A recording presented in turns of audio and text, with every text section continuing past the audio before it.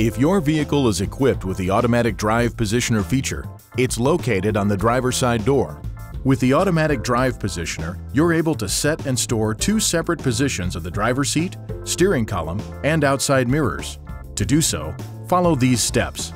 First, set the shift selector to the P or park position. Then, place the ignition in the on position. Third, adjust the driver's seat, steering column, and outside mirrors to the desired positions by manually operating each adjusting switch.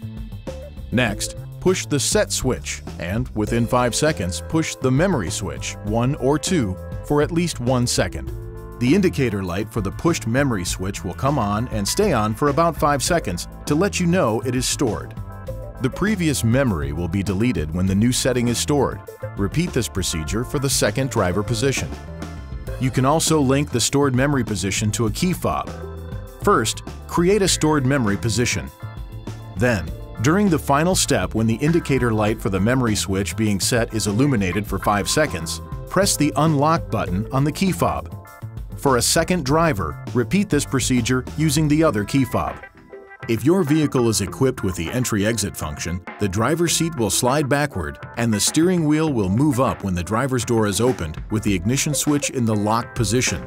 The driver's seat and steering wheel will return to the previous positions when one of the following is operated: when the ignition switch is pushed to the ACC position after the driver's door is closed, or when the ignition switch is pushed to the on position.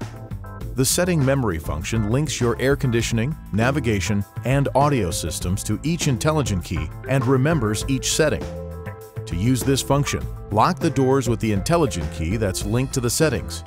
To enable it, have the intelligent key with you and unlock the doors by pushing the driver's door handle request switch or the unlock button on the intelligent key.